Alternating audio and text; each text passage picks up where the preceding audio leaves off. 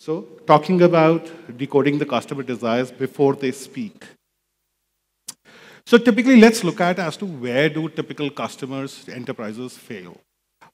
When customers tries to reach out to the enterprises, and obviously through the contact centers, agents, it's frustration, it's helplessness from unresolved queries, it's impatient with delayed responses, and the loss of trust because of unaddressed concerns.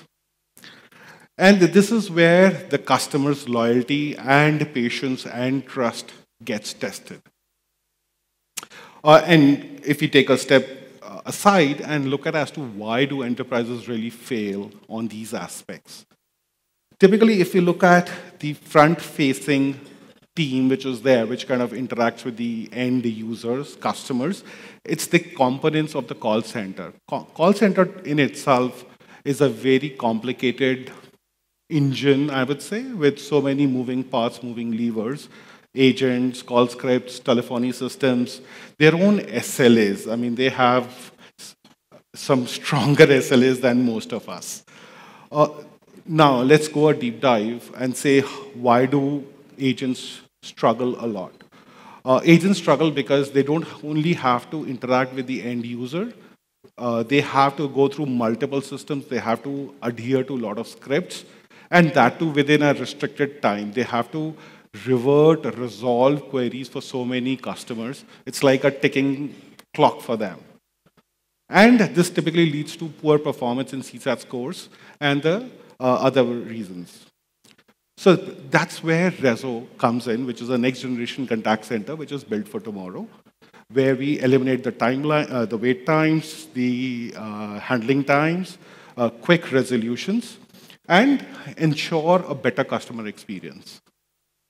So a typical journey for an enterprise when they interact with the end customers, it's 4 stages: reactive, responsive, proactive, and predictive.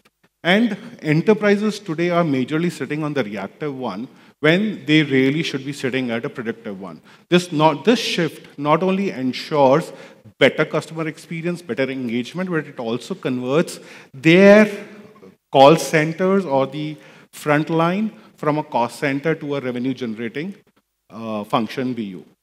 So reactive approach, it's more about just a transactional one where queries come in, agents go through multiple systems, just resolves them, and they're like, oof, it's solved. Responsive approach is more through leveraging the AI, where the queries come in, systems know how to do it, resolve it, very good, done and dusted. However, the proactive approach is where it gets really interesting. You have data sources available with the enterprises which analyzes as to what are the things to be done, and basis that does an outreach and proactively resolves or kind of interacts with the customers.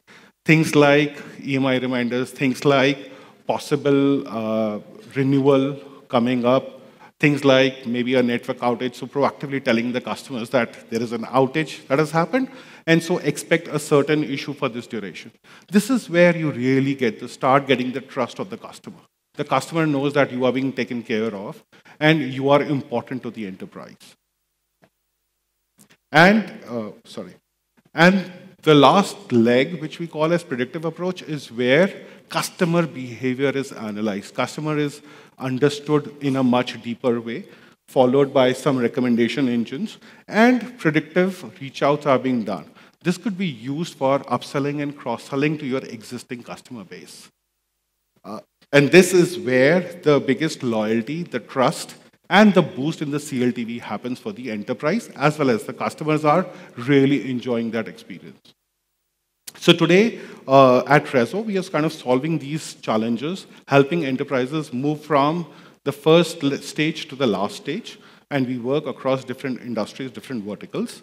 We've kind of deployed our solutions in 25+ enterprises, and many more are in the pipeline. So we have 140+ co-founders in the company. Every employee is a co-founder. Thank you so much.